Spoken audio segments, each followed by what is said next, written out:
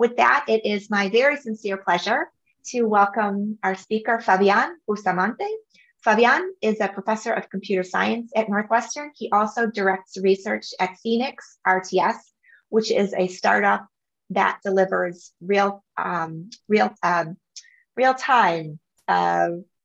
Help me out here, Fabián. The RTS is... Yes, we do real-time streaming. Yes. Real-time streaming. There we go. Thank you. Yes. Appreciate that. Aqualab, he also directs, which focuses research on large-scale networks and distributed systems.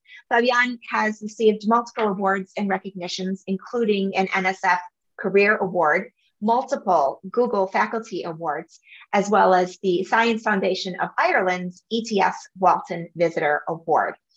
Fabián's work focuses on computer science and distributed networks, with an emphasis on characterizing large-scale systems from the perspective of end users, and then designing new and improved systems based on that input. It is my very sincere pleasure to welcome Fabián Bustamante. Fabián, thank you so much for taking time to share your research with us today. Thanks, Alana. That's great. Let me see if I can get this straight. Okay, I will stop you guys from sharing, and I will share my own screen, hopefully. Can you guys see this? Yes. Okay, good. All right, thank you. Thank you again for inviting me, and I already apologize to Alana for having messed with her schedule. So let me get to this since we have limited time, and of course I went a little overboard on my slides. So the work that I'll talk about today is a brief exploration of an idea that we started working with, that is the potential for using network systems as witnesses, and the application of the idea in the context of the COVID-19 pandemic. The work, of course, was done mostly by my students and a former student of mine who at the time was at Akamai. And I'm sure I can get it. There you go.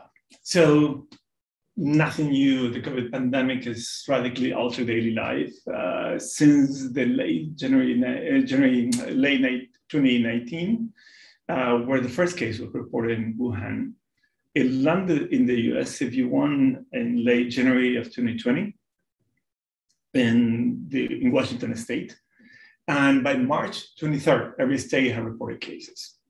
By early April, governments across the country at different levels have started to adopt social distancing measures. Let me tell you a little bit, clarify a little bit what I mean by social distancing, since we all have this idea about 6 feet. So beyond 6 feet, social distancing refers to a category of non-pharmaceutical interventions that are aimed at decreasing or interrupting the transmission of the virus, and by basically minimizing contact between individuals or groups. And things like, that qualify as social distancing include isolation, school closures, quarantine, stay at home, things like that. Non-pharmaceutical interventions like social distancing are in general considered the most effective way of controlling the spread of an infection disease. And people believe that they should remain in place, they used to, in many places, even as the vaccine becomes available. I checked today, and about 40% of the world population has no vaccines. And about 13%, of people in low-income country has received no vaccine whatsoever. So there's still room for this. The problem, of course, is that these measures are seen in general, turn out to be very controversial because of the political, ethical, and socioeconomic implications that they have. And I think this country knows that well. I believe that one of the key issues with this is the non-obvious link between the compliance with a measure and its effectiveness. It's unclear if the intervention is ineffective or it's just there is a lack of compliance with it. Health scientists have been addressing this by using model data. They look at aggregated phone data, they define a mobility metric based on this, and they use it as a proxy for social distancing. The idea behind it is that when individuals make fewer trips as captured by these phone traces, then they physically interact less. There are quite a few studies that have used this with data coming from Google or small companies, captures things such as like ads in your phone, or rather on the web on your phone. But they have some well-identified issues with the potential sources and implications of biases that may have. Network systems, the topic of our work, are all over the place, from what we call content distribution networks, and I will talk to you about them in a second, social networks and search engines. Things like Akamai or Limelight, Instagram, or Google Search all over the place. The idea in this work is that they are such an integral part of our daily lives that in a sense, they are witnesses of our individual actions. We're trying to leverage this using user demand on these network services as a proxy of social distancing to try to get a new way of evaluating the effectiveness of APIs. And since I know not everybody thinks yes, what I mean by demand on network services are things like the number of search requests or the number of postings in a social network, or as we all know, the number of hours that we watch Netflix when we are locked in the house. So let me first give you a brief introduction of CDNs, or content distribution networks, so that the rest makes sense. The content is king on the web, as I say. There's an increasing demand for this content, and there's a growing expectation from users with respect to performance. This is being captured in different ways by Google's and Amazon and everybody who cares about this, showing that a small degradation in performance translating to significant loss of revenue and reputation. A common answer to the demand for content, availability of content, and even the expectations of performance is what is called content distribution networks. The idea behind these companies is they have servers all over the world, replicate the content near the users, and send users to those replicas. So typically, there's a website that we call content provider. It's a company like Airbnb. They identify offices that they want to replicate. And rather than having Airbnb serving the content from a server in the backroom office, they tag some of that content and they push the content into the CDN. The CDN has servers all over the world and has a mechanism to move this content on demand, this replicated content, and then to pick the best server of all the replicas to send users as they requested.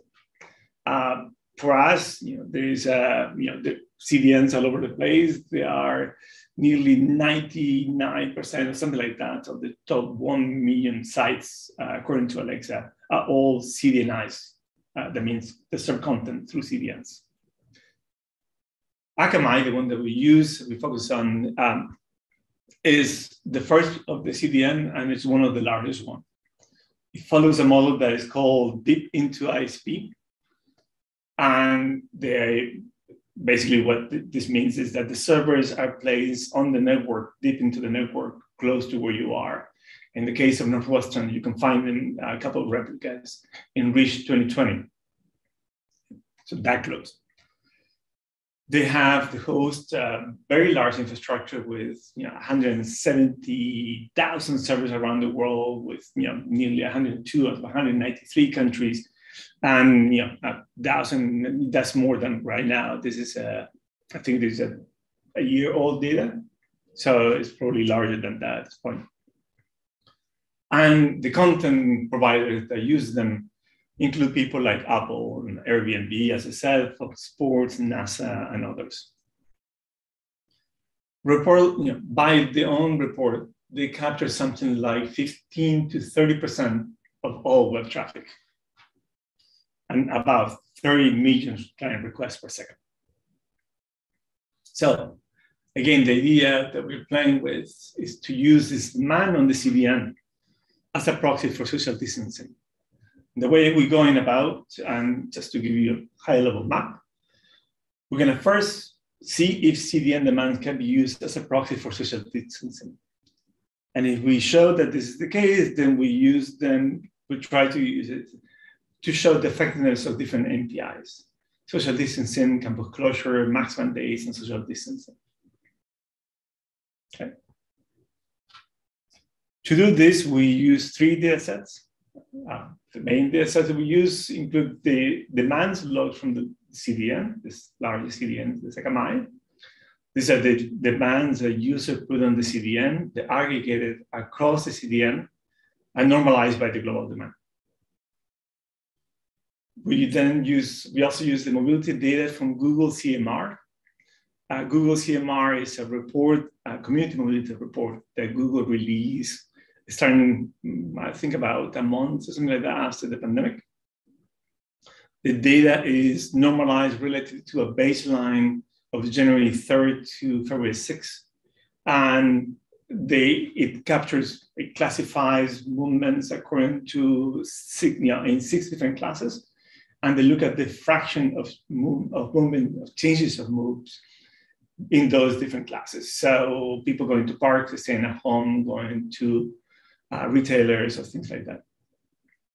And last, we use the data on infection from the Johns Hopkins University CSSE dashboard that they made available through a GitHub repo. As I said, first we're going to look at CDN demand in relation with mobility and show that it can serve as a proxy for social distancing, and then use this to look at the spread of the disease in the US, the impact of university campus closure, and the interaction between mask mandate and social distancing. We focus in the US, and we do this at the county level. And the reason behind this is basically the US has a wide range, or had a wide range of mitigation responses and enforcement and intensity of the outbreak that made it very difficult to understand the effectiveness of these MPIs. We focus in a set of months of 2020. So depending on the study, we use different months, and this is just for convenience because it's just too large of a data set. And the different parts of the analysis, we model them after or revisit some of the work that has been done in the health sciences. I know SIP about health sciences, so I've been learning quite a bit and reading a little too many papers from the Lancet. So in my attempt at understanding some of the things that were going on. And so the intent was every time I saw a piece that was using model data from funds, we look at ways in which we can replicate the analysis with the data from a CDN. And you'll see that in a second. Fabián, may I ask just a clarifying question? I noticed a few months that looked like the summer months were skipped. I'm wondering why that was. Yeah, that's a great question. And the main reason is because we didn't want the mobility related to summer travel, assuming anybody had done that, to impact the results that we were looking at, the trends that we were looking at. Thank you. Same happens. I mean, people have ignored the holidays, for instance. Sure. Thank you. So the first thing, as I said, we're going to look at CDN demand as a proxy. And as I mentioned, people have done, they have looked at phone data, mobile phone data, derived a mobility metric, and used that as a proxy for social distancing. Our idea is to use CDN demand instead of that. So what we want to look at is the average mobility across all locations outside of the residence. And this is with mobility captured that way, and then try to compare that with CDN demand. And so we use, as I said, the data from Google, the Google's, the community mobility report, and we compare that with the demand that is coming from the CDN. The graph is just one example of the counties that we analyzed 20 top counties based on population density and internet penetration. This is one example of 10 showing a correlation of 0.74, very high correlation. And I think the graph, I would say so because I have nothing to do with, as in like, other than putting the graph together, it's a beautiful matching between the two lines. In red, you see the percentage of difference on CDN demand. And in blue, you see the difference in mobility. These are two completely different sets. Right? So the guy who imposes demand on the CDN and the guy who is voluntarily giving information to Google about their location don't have to be the same. So I have no idea who these people are or how they are related, but the curve is beautiful.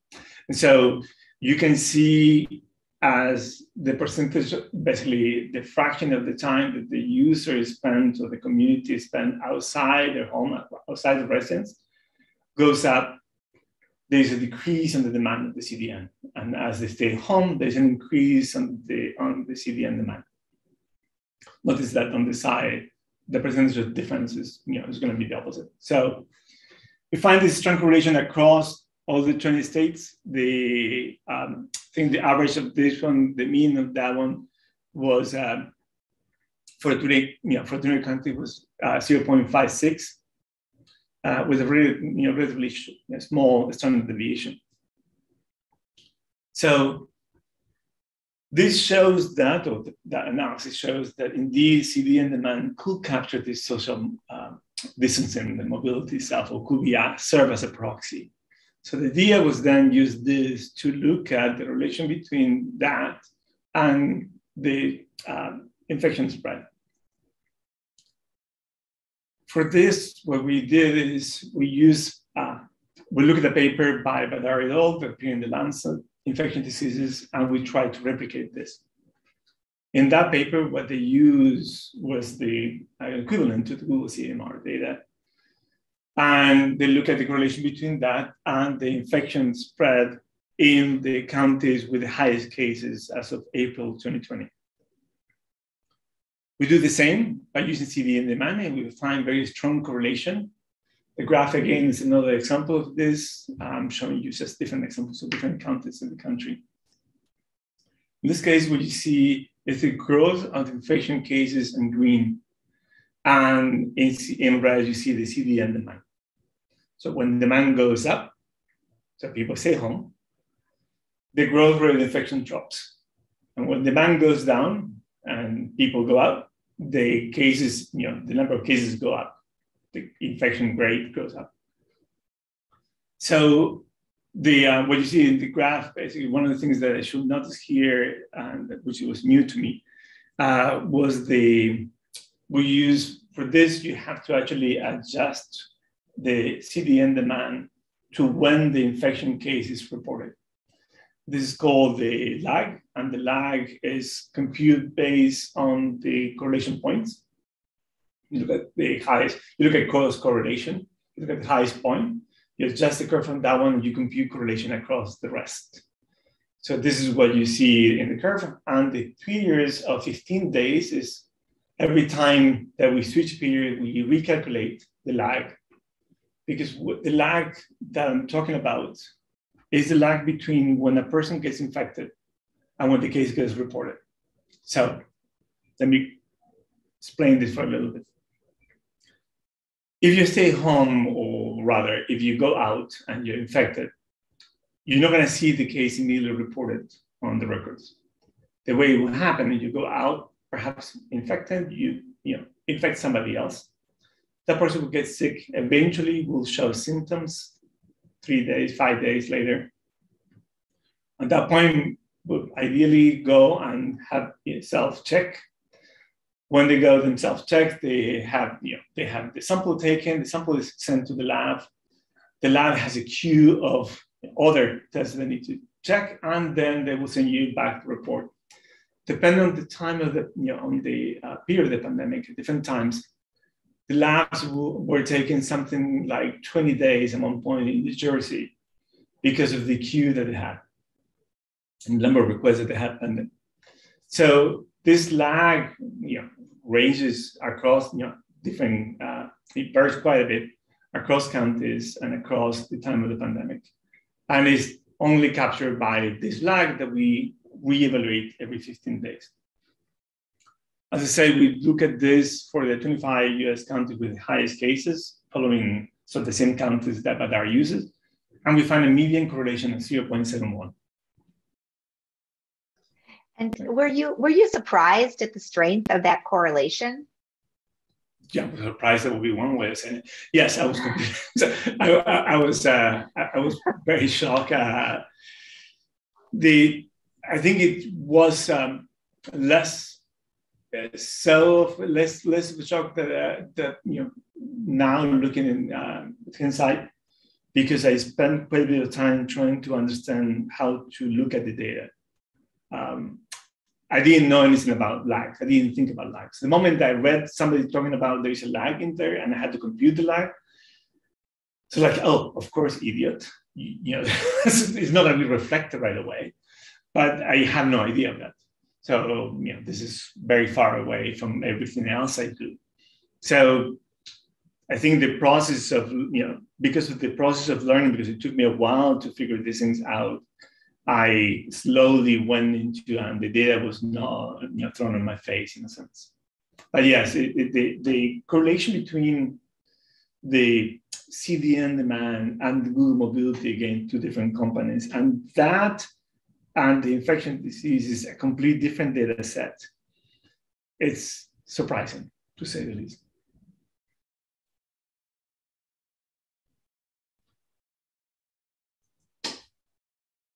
This is perhaps my favorite piece of the analysis. We do an analysis of school closures that, for that, we look at university college towns in the US and look at campus closures.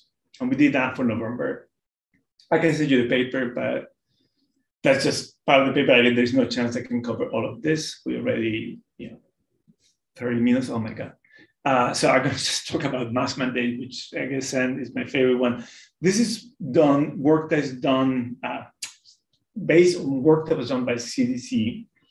Van Dijk et al. Report in the weekly report from the CDC. They had this analysis of a natural experiment that was basically done in Kansas.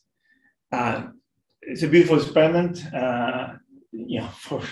in a sense, from an academic perspective. The governor in July the 3rd of 2020 passed a mandate requiring the use of masks in public spaces. Interesting enough, a month before, it had passed another law that said, in few words, you can ignore whatever the heck I say when it comes to health policies.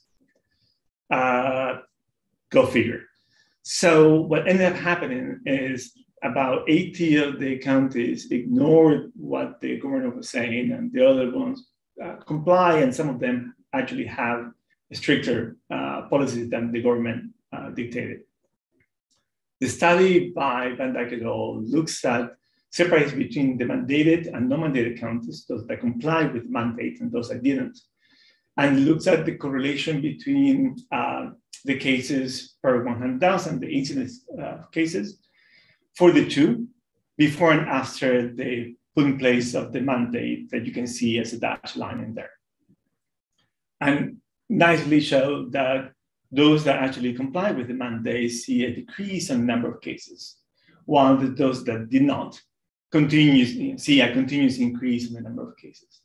They do complain in their analysis that one of the things that they're missing is the confounding factor that relates to the mobility patterns, among other things. So our work was trying to extend the work of Van Dijk, dividing the counties based on CDN demand. And what we did is we separated demand, we divided demand on high and low demand to try to match that graph that you see there, because it's a binary graph. And so we looked at that and added this to the mask mandate to see, separating every county based on if it's a mandated county or non-mandated county, and it has low demand or high demand on the CDN as a proxy of social distancing again. This graph that you see there, yeah, sorry. Oh, Fabian, excuse me, may I jump in for a moment? We had a question from Luis. Luis asked, did you also have weather information, since that can also modulate correlation?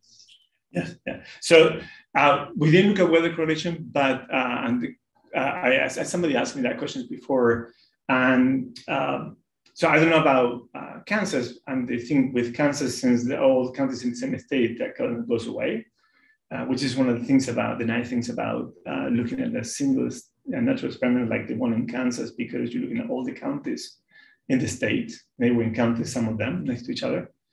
On the general study, on the rest of the part that they presented, we have counties all over the country. So while some of the counties were in the north with really nice weather, as we get sometimes here in February, others were in California or Arizona. So the range, the weather, basically varies widely across the country. So given in the aggregate analysis, I think that's kind of like being dealt with, if you want. Other things like that we'll explore specifically, where things like education level, political leaning, what else was income. So a number of things like that, and we could not find any strong signal. The one I need to go back to is political leaning, because that one I believe it is there, but I didn't see it.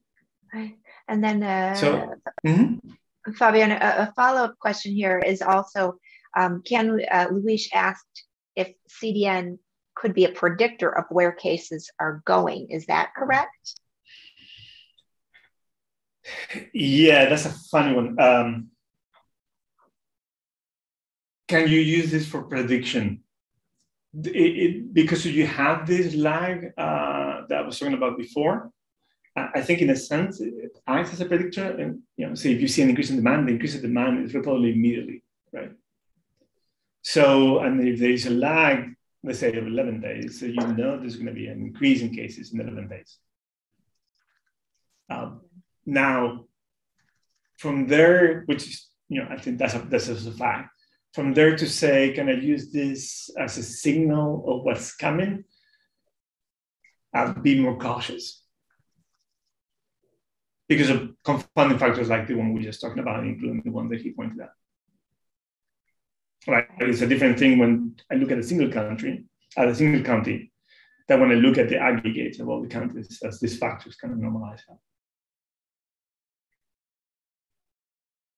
So the graph in here, as I was saying, this is the one on the bottom is very close to the one from Van Dyke, and it's showing you the number of confirmed cases per 100,000 in non-mandated counties, so the counties that ignore the mandate, and that have low demand, so people are supposedly out and about. And you can see like the trend not just continues, but it actually goes a little bit up. This low before and after, it goes from 0.12 to 0.19. When the mask mandate comes in place, and this is what Van Dyke was showing, you see a drop on the, basically almost like a flattening of the curve. This is counties that are mandated, so comply with the mandate, but have low demand, so people are still moving around. The curve is almost flat at 0.05. Right? This is not exactly what Van Dyke is showing, and this is the thing that we're trying to figure out, how to separate the impact of the mask itself from social mobility. To look at that, you see this bottom graph that is the combination of mask mandate and social distancing. So the two of them actually turn things around. They're not just flatten the curve, they go into a negative 0.71. So these are the counties where there is a mask mandate in place and people are staying home. And you see a nice change from 0.33 in the slope to minus 0.71. This, as I said, I love this mainly because I love the natural experiment that has nothing to do. I mean, it's not my experiment. This is identified by Van Dyke. It's a gorgeous experiment. So summary, the work that we're trying to do is, in a sense, is trying to bridge approaches. Private work has looked at the impact of the pandemic on networks and systems. This is on my field. The thing that our community was worried about was basically, can the network handle the load? And I found that boring because, of course, in general, we can handle the load. No big deal. Well, at least that's what I ended up finding. The health scientists on the other side were looking at the aggregate mobility data to try to evaluate the effectiveness of NPI. But I already pointed out the issues that we have with using mobility data from cell phones. So what we were trying to do is combine in looking at the demand on the network system to evaluate the effectiveness of the NPI. And the thing that I'm curious about, and just need somebody to do it with, a new student for this work, is what other places, other problems can network systems act as witnesses?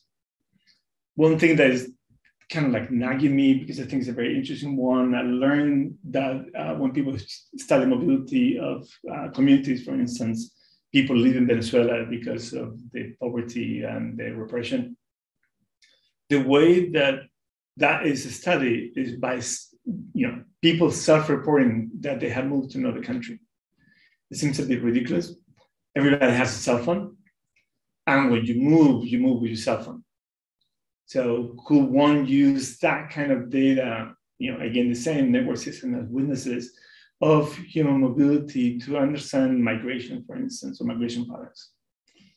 I don't know what else is there, but this is the kind of work that I'm interested in looking at. I think it's unavoidable. We have spent most of our life, my community, looking inward, seeing how to improve our systems. And we have done a very good job at that. And now our systems are all over the place.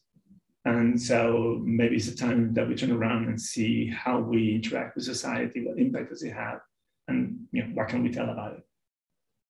And that is that.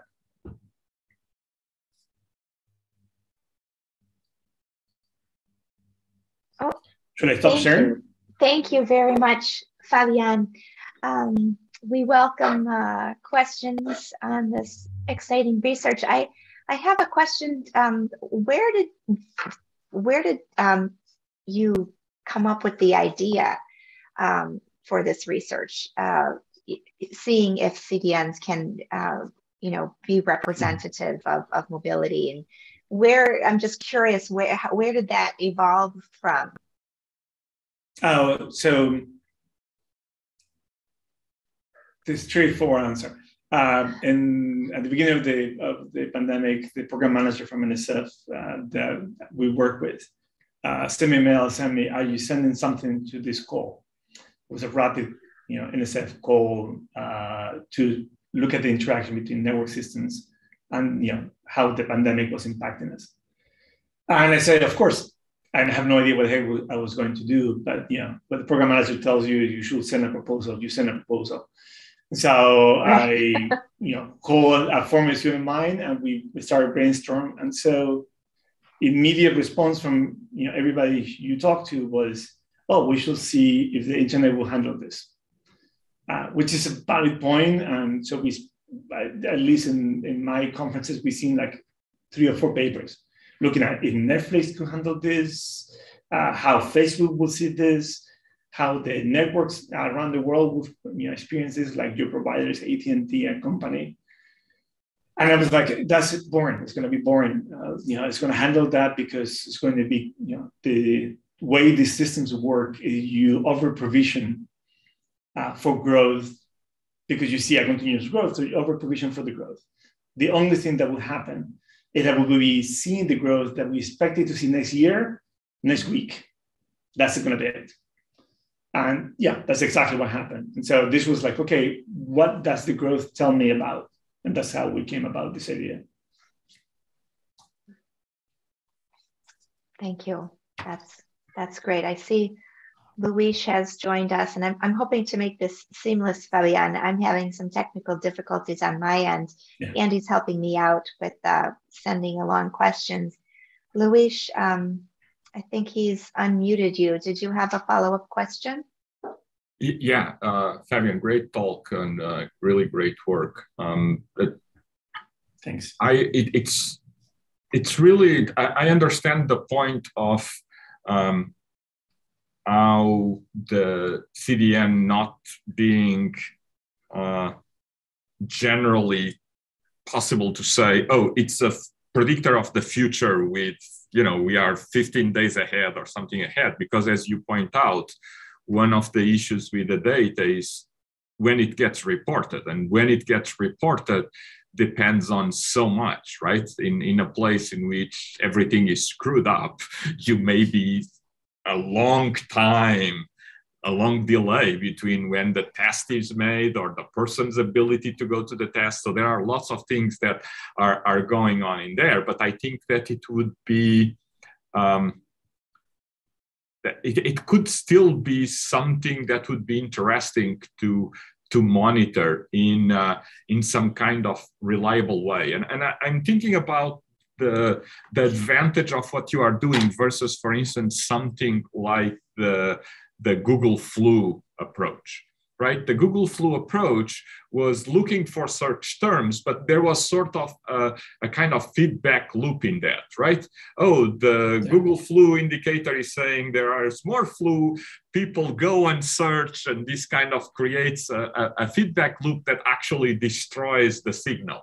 But in your case, it's not about search behavior, right? This is about what you are doing as a response to you being sick or wanting to move less. So I think there are less risks in there of it being subject to this kind of feedback loops. And I wonder if there is a way in which it would be possible to have some kind of monitoring system about demand for these things that would maybe be given at county level, and it would be updated and stuff. And I think it would be a very interesting system, especially considering where we are going with testing again. An absence of sort of surveillance, which to me is very worrisome, because again, it's like we are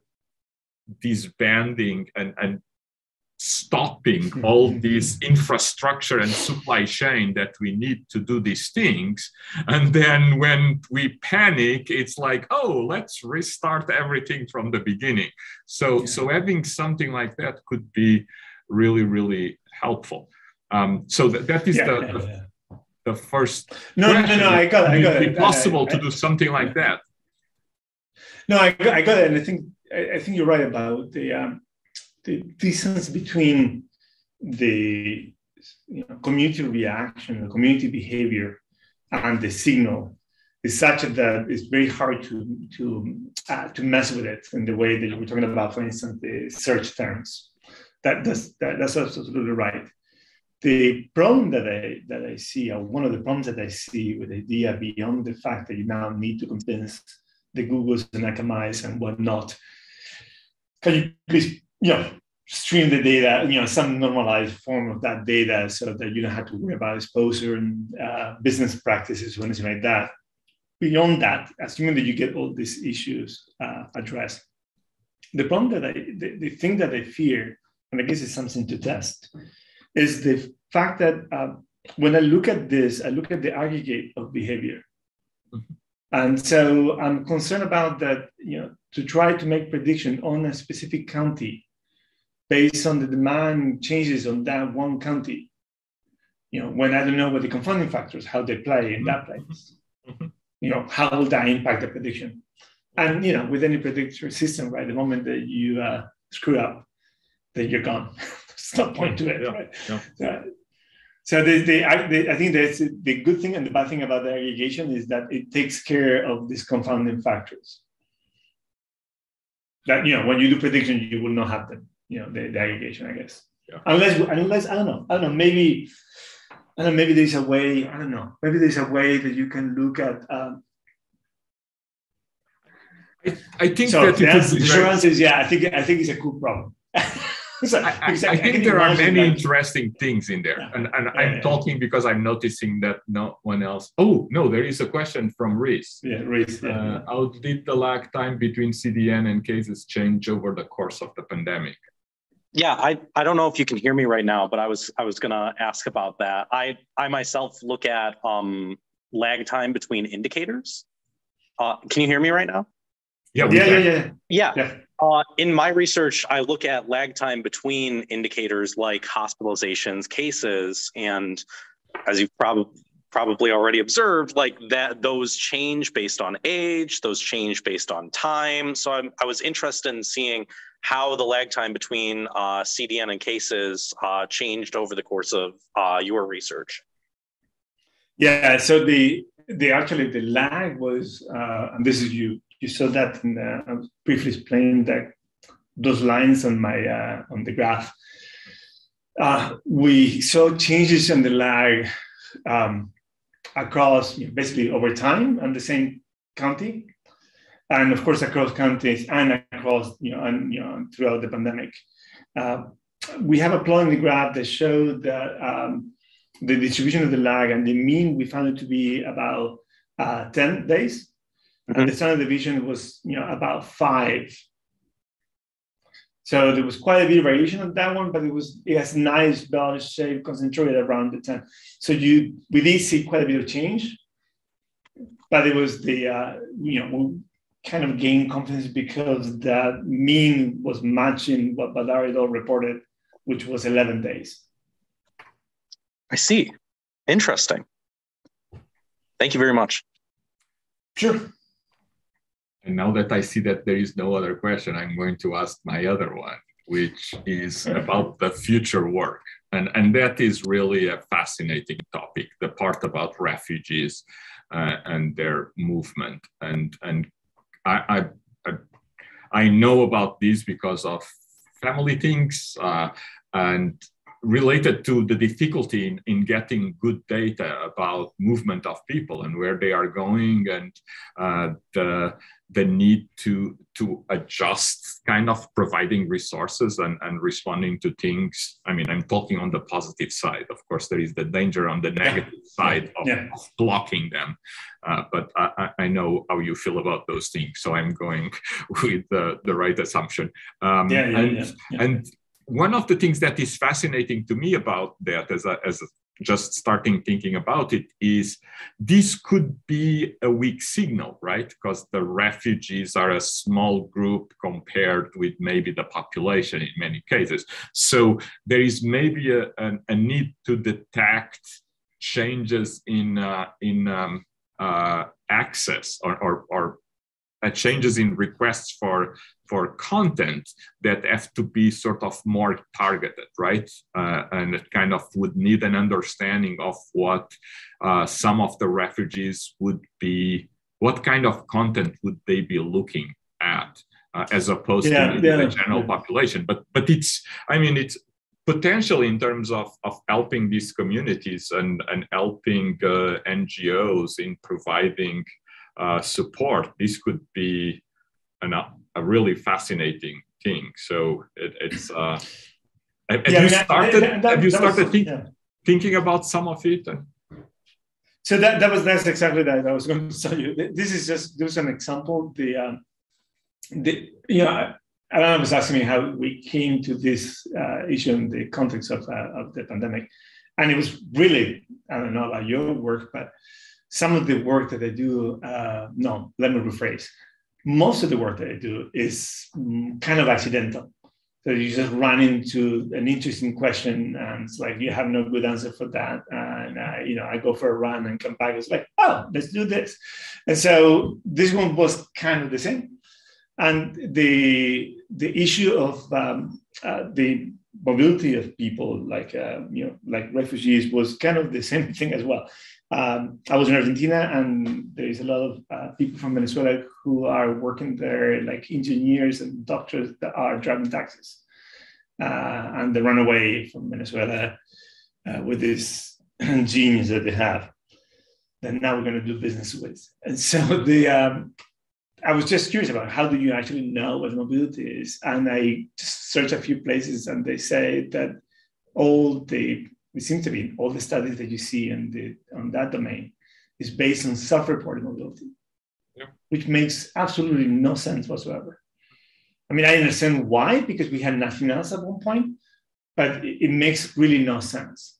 Now, what is the right proxy for that mobility? I don't know.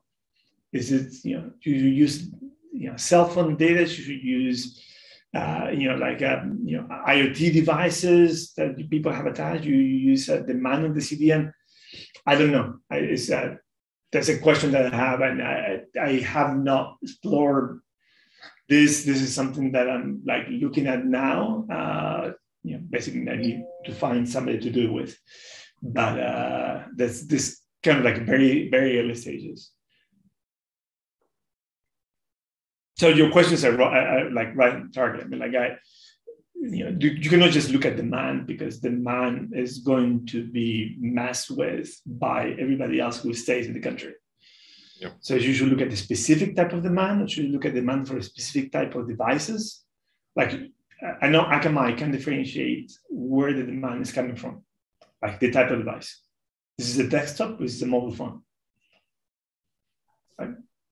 So that would be an interesting thing to separate that. Or you can look at the kind of content that they're looking at, and so mix like the Google Flu model with demand. Yeah. Oh, it's fascinating intellectually, just as a tough problem, and I think one of the beautiful things is that there are also some really outstanding opportunities to do some good in all of this, and it's. Well, I think that if there are people attending the seminar that are interested in this, maybe it would make sense to create a group to think about it. And I mean, this is this because you and I have been talking for too long. But this issue of I do believe the fact is that we are the network community that understands the networks and systems has now looked at the way in which the systems that we built interact with society as a whole. Yeah. And the rest of the fields do not understand the network and systems. And so there's a fantastic disconnect there that creates an open space for to come out with interesting ideas. And I remember the first time you and I exchanged email was on that email, demand on email servers way back then. Yeah. The misunderstanding of some people in the outside fields of CS, it's shocking. Not surprising, because it's a complex field, but it's shocking. And the lack of interest from my community in looking at at what we do outside, or how we interact with the rest of the world, is also shocking. Maybe it's an opportunity. Yeah, I mean, this is a wonderful discussion, and I should stop monopolizing it, even though we could keep talking for hours. But I don't know if there are any other questions. I don't see anything else in the chat. So I think it's just left to thank you very much for a really outstanding, truly stimulating presentation. I mean, really, it's as you are saying, the knowledge that is in the field and the data that is being gathered and produced as a result of the field functioning as a huge potential for providing insight into human activities and human processes. And so it's really, I think, a very NICO thing to be talking. And I'm really glad, in a sense, that this ended up being the closing talk, because I think it's so representative of some of the things that I love about the NICO community in terms of what is being done and what we are trying to impact. So thank you. Thank you. Thank you, Fabián. Thank you. Bye, guys. Thanks for the invite. It's a pleasure. Bye-bye.